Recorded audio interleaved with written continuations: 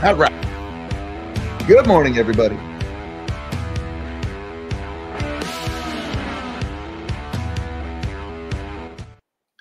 Good morning and happy Wednesday, everybody. Today is November 8th, 2023.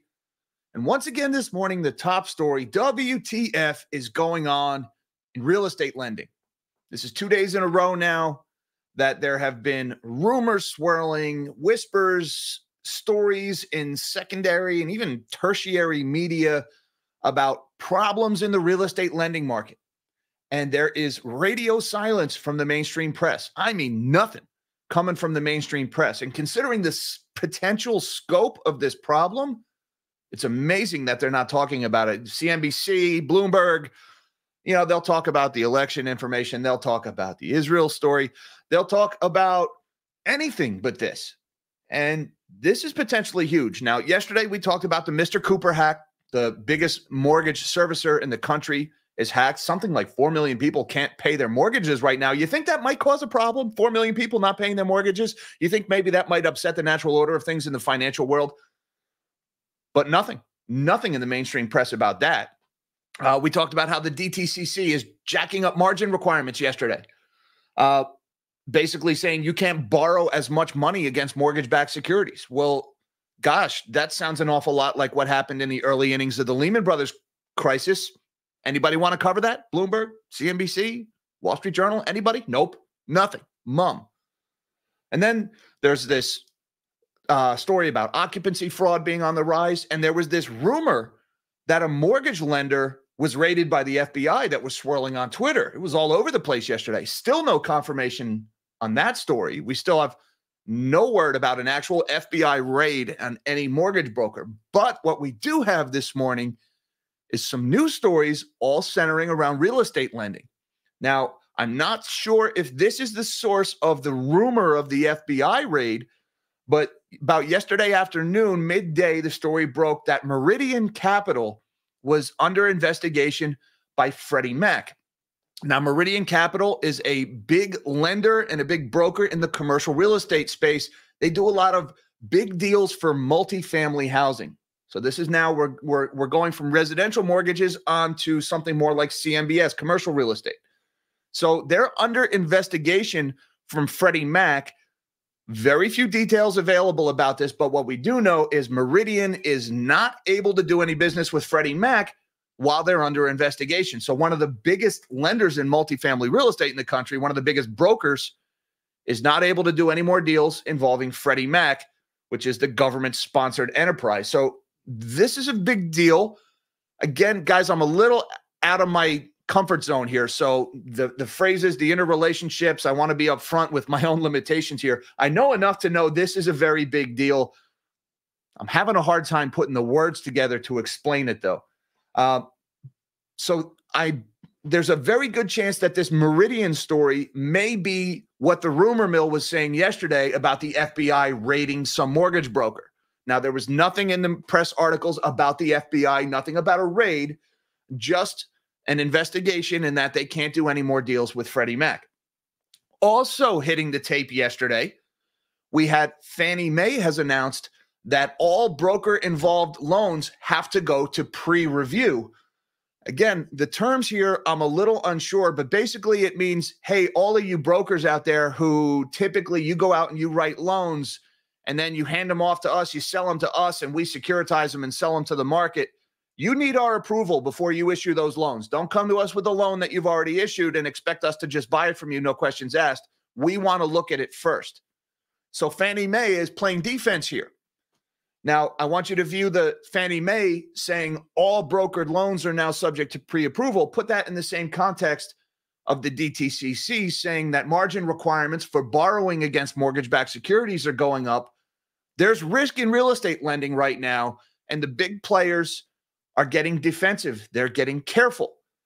And that means that somebody found something. Somebody messed up big time in the real estate lending, or it means that the music is slowing, or dare I say the music has stopped, and everybody is getting very careful. There's nothing in the mainstream press about this, and all of these stories, one after another, all viewed in aggregate, There's something really wrong in real estate lending right now. And again, go to the mainstream financial press. There's nothing going on. Nobody's saying anything about it. So I am going to try to find a guest in the real estate lending area, somebody with a specialty or a better knowledge base in this area, see if I can set up an interview in short order to try to get you guys better information about what is going on right now in this industry. But there is definitely something up in real estate lending right now. Don't know what it is. Don't know how big a deal it is. I'm trying to throttle my own excitement here or FUD here. I don't want to be too over the top. I don't want to be too doomy and gloomy. Then again, Perma Bear, it's right there written in invisible ink right underneath Rando. I'm trying to find the words. There is something big going on in real estate lending. Oh, and the other thing, the Fed is cracking down on federal home loan banks, or the FHLBs. When we've talked a little bit about FHLBs and federal home loan banks on this channel, they are the lender of second to last resort. It's kind of like a bank for banks. In March, when a lot of the smaller banks were struggling and when they were starting to go under, a lot of those smaller banks went and borrowed a lot of money from the federal home loan banks in order to stay solvent. Now, the mission of the federal home loan banks is to maintain capital, maintain funding for affordable housing. How's that working out? Anybody seen any affordable housing? There's got to be some affordable housing around here somewhere. It sure as heck isn't in any major city or metropolitan area anywhere in this country. Most people can afford in those cities as a tents these days. So the Fed is cracking down on the FHLB, or at least threatening to, saying that they're no longer meeting their mission, that they've turned into a slush fund for banks and a bailout fund for banks instead of their original mission of providing affordable housing.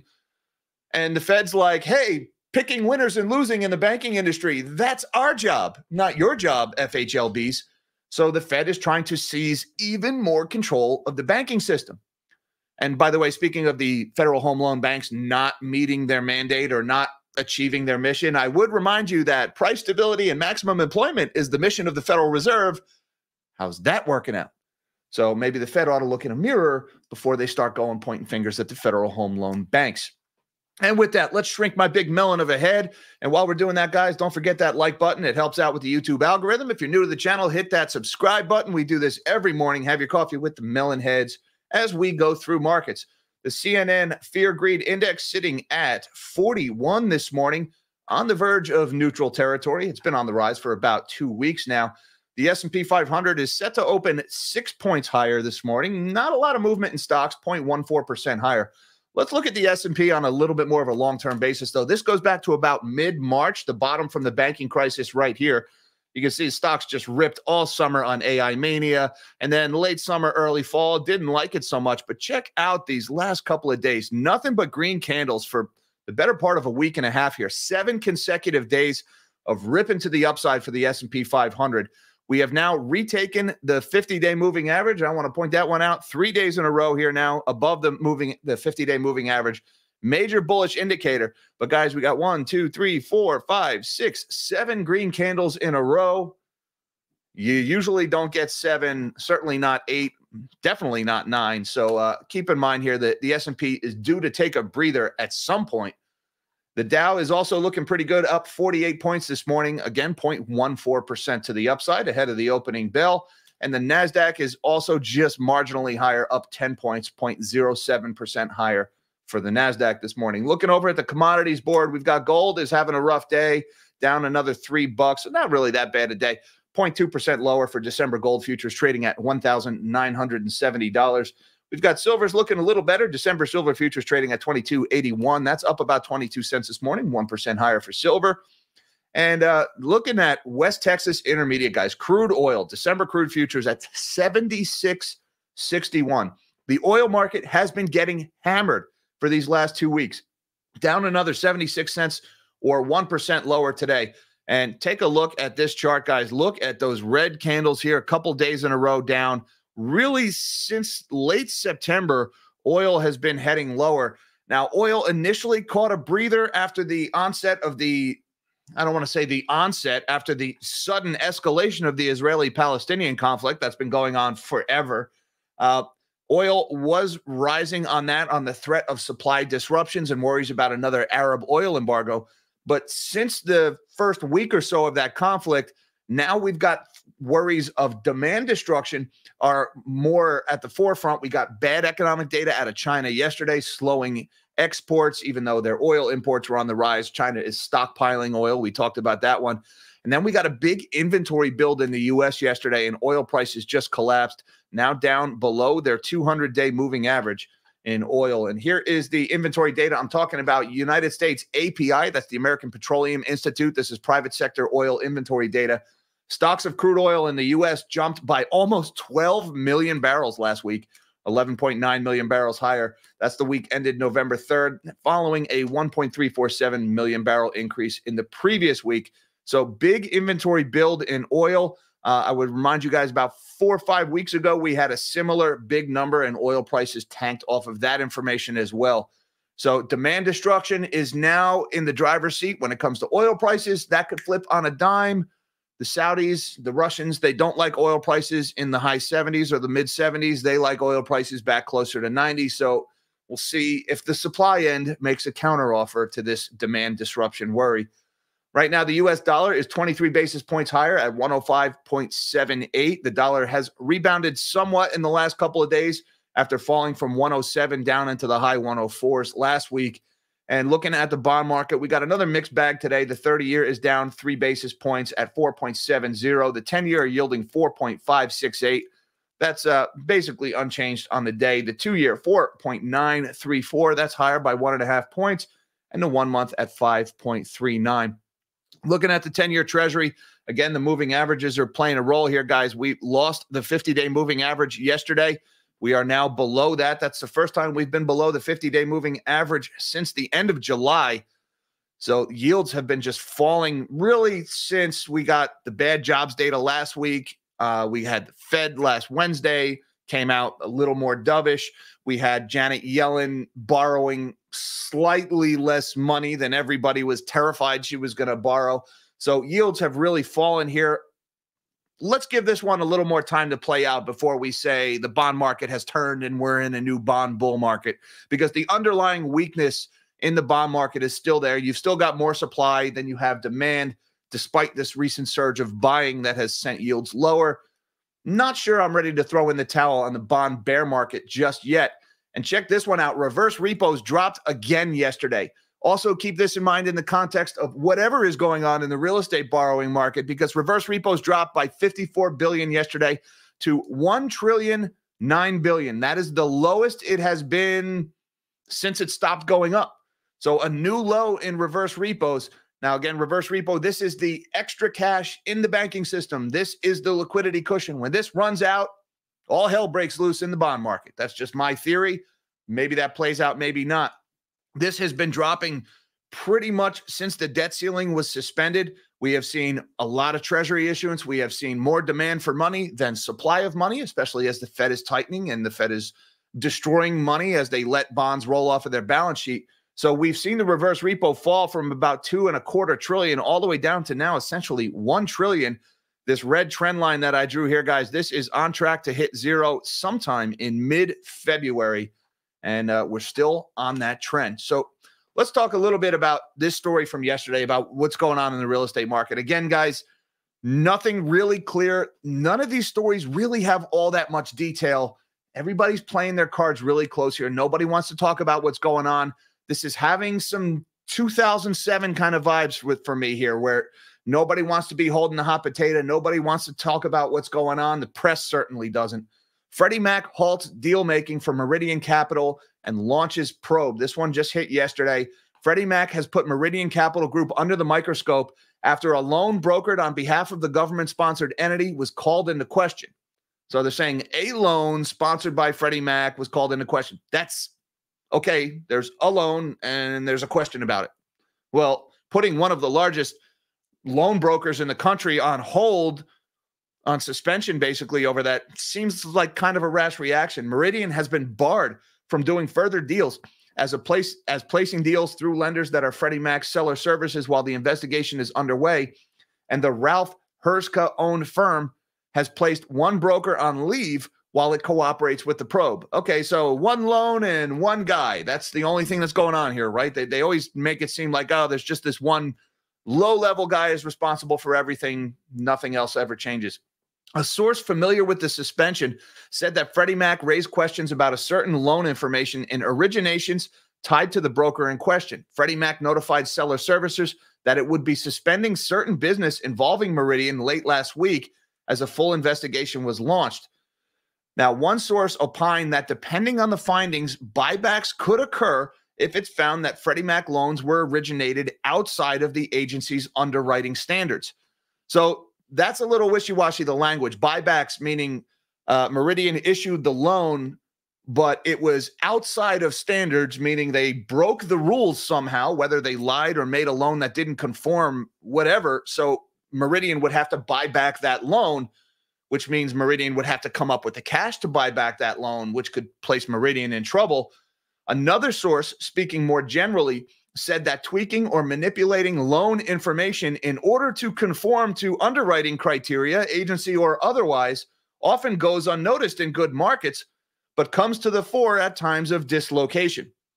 So there's some gentle wording there, right? So tweaking or manipulating loan information in order to conform to underwriting criteria. Let's shorten that and just say lying on loans. Lying. That's all what they're doing. Tweaking or manipulating to make it look like it conforms. Yeah, lying. That usually goes unnoticed when times are good. We saw that in the lead up to the GFC. But it comes to the forefront at times of dislocation. You ever hear the expression, when the tide goes out, you find out who's been swimming naked? Well, maybe the tide is going out. Maybe that's what's going on here. And that's why we're finally starting to hear about this. They added that any sign of bad information in originations could spark a full investigation of a firm. So they're hinting here. These are anonymous sources. Nobody's willing to talk. There's very limited information here. It is suspected that Meridian did something against the rules with one of their loans. They're saying it was just this one guy, but this entire firm, one of the biggest lenders in the commercial real estate business, was just frozen out of Freddie Mac because of it. So maybe there's a little bit more going on than just the one story. Now, we had something else go on. Now, this is on Twitter. This is paywalled, so I'm not able to get the article up, but Fannie Mae subjects broker-involved agency loans to pre-review. That's according to Commercial Observer, who won't let me read the article. Fannie Mae is another one of the big government-sponsored enterprises, another one of those big, they buy loans from the brokers, they package them up into bonds, and they sell them into the bond market. Well, Fannie Mae, on the same day this story about Meridian is happening, on the same day as this rumor of an FBI raid at a mortgage broker, Fannie Mae says all broker-involved loans now need to get approved from us before you go and issue them. So again, this is guys, they're being careful. They're really playing defense here. And let's talk a little bit more about playing defense, because this story, it's a little obscure, but warning of U.S. office real estate drags German bank shares lower. This German bank, which I couldn't pronounce if my life depended on it, just took a big hit to their earnings. Shares of a German lender fell as much as 14% after a profit warning due to the struggling commercial real estate market in the U.S. All right, here we go. Deutsche Pfandbriefbank. How did I do? Apologies to my German friends out there. We're going to call them PBB. PBB slumped as the German lender late on Tuesday said it would increase its risk provisions due to persistent weakness in the commercial real estate market. It now sees pre-tax profits for the year between 90 million euros and 110 million euros, about $96 million, versus its prior guidance at the beginning of the year for profit of 170 to 200 million euros. So guys, their profits are getting cut in half here by commercial real estate in the U.S. That's a big deal when this bank's profits get cut in half. The bank, informally called PBB, also canceled its special dividend. Yikes, they're cash-strapped at this bank, guys. In a presentation, PBB said structural changes in locations and preferences were leading some tenants to avoid central business districts. At time of origination, all U.S. office properties financed by PBB were in A locations. Now, 5 to 10% of them are considered B locations. However, it said about 80% of the market correction is assumed to have happened. Many ex-prime locations are likely to achieve prime status again in expected market recovery. Now, this is the arrogance of the banks here, guys, on full display. They're saying 80% of the market correction in commercial real estate is assumed to have already happened. The only way that statement is true is if the Fed starts cutting rates like today, like right away. That's the only way that statement's true. This bank is basically banking their survival on the Fed cutting rates soon. And this is a German bank. This isn't even a U.S. bank that is right now being clobbered by commercial real estate, particularly office loans here in the States. 80% of the correction assumed to have already happened. Guys, they still froze withdrawals in every major real estate fund in the world. They're not letting people take their money out because they know if they let people take their money out, they'll have to sell properties. And if they sell properties, they're not going to get anywhere near what they paid for them, and they won't be able to meet all their withdrawals. The commercial real estate collapse is just getting started. It's definitely not 80% over, as this bank is saying. The property values on non-performing loans, it has dropped 41% on average, the bank said. Even those of its performing loans fell 24%. So here you've got a German bank. This is about 50 billion euros in assets. So this is a medium-sized German bank seeing their earnings cut in half. Their dividend is going away. They are getting clobbered by commercial real estate in the U.S. And here you go, $5.80 for shares of PBB, down 11.5% on this news. And I also want to talk about this one. U.S. calls for new limits to Wall Street bank backstop after March crisis. We're talking about the federal home loan banks here. Lenders face new limits on federal home loan bank usage. U.S. officials will seek to limit access to federal home loan banks after failing lenders turned to the $1.3 trillion system in desperate bids to survive March's banking crisis.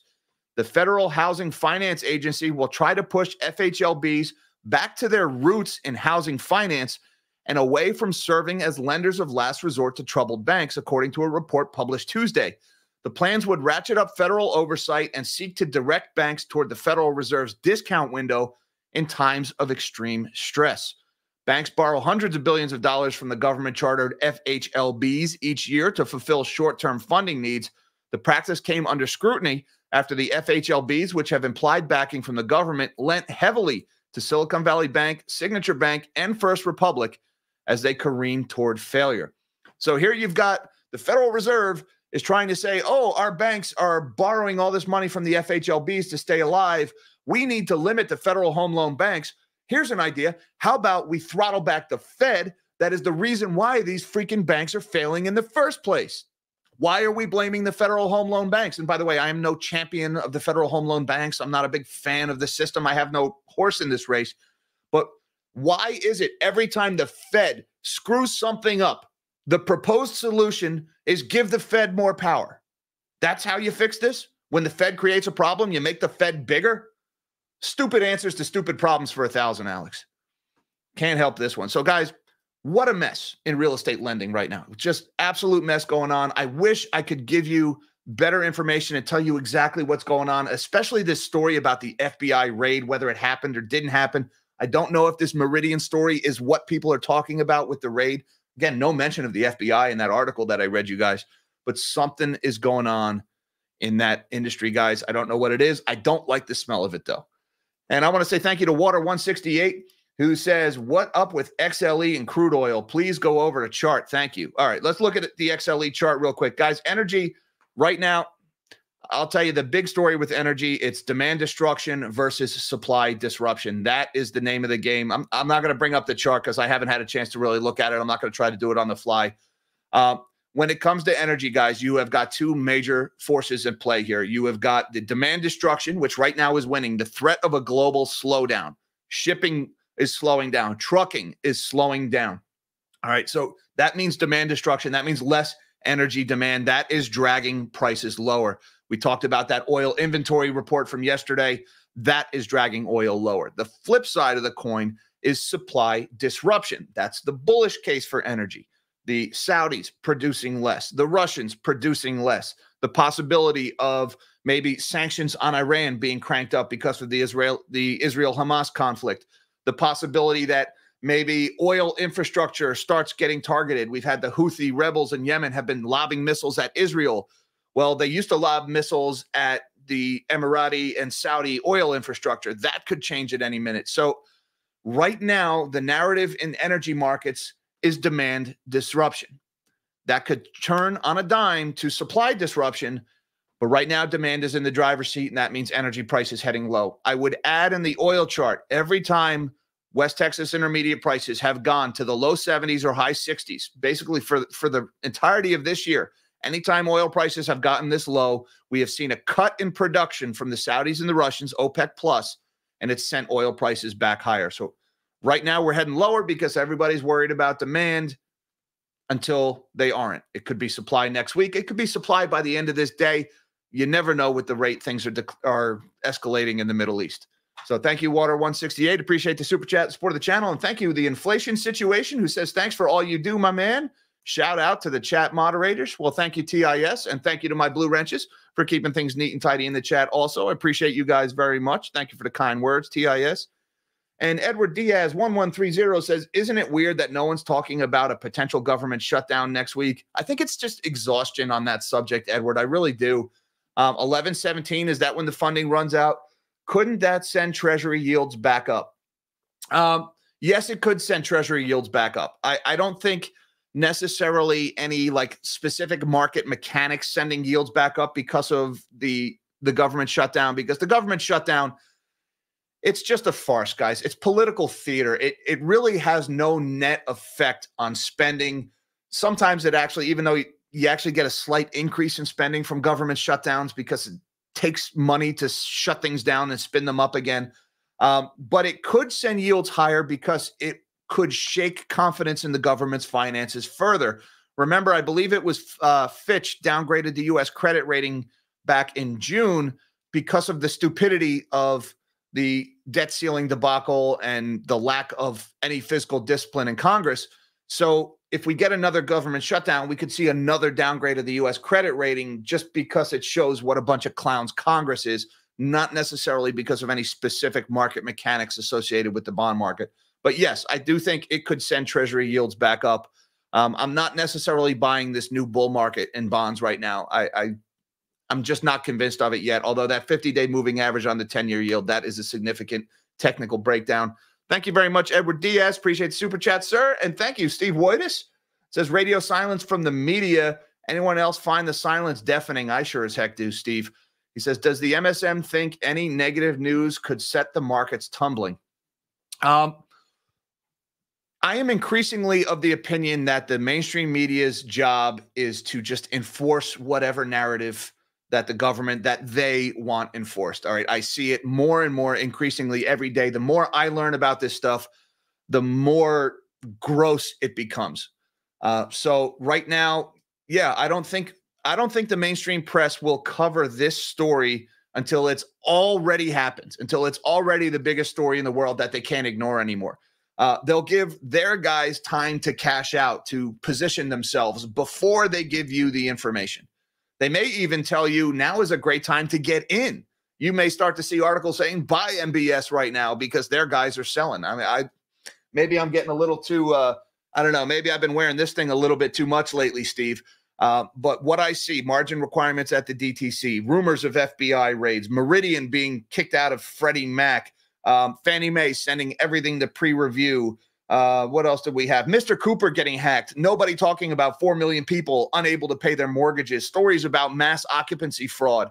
The ban on short-term rentals resulting in potentially a massive dumping of supply onto the market. I see a lot of things in real estate finance right now that are worthy of mainstream press attention, especially considering the history of housing finance and the role it played in the global financial crisis. And there's nothing.